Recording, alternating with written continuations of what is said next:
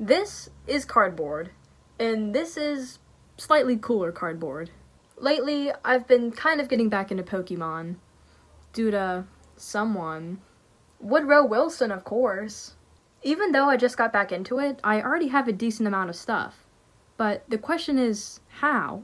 Due to my outstanding mathematical education, I can conclude. The market is just bursting with these little demons. No matter how outrageous these prices may be. I mean, who cares about your food bill, your electricity, your home's central heating?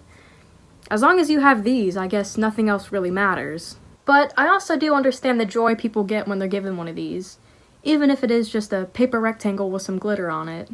But I know these won't pay the mortgage, and it's freezing outside.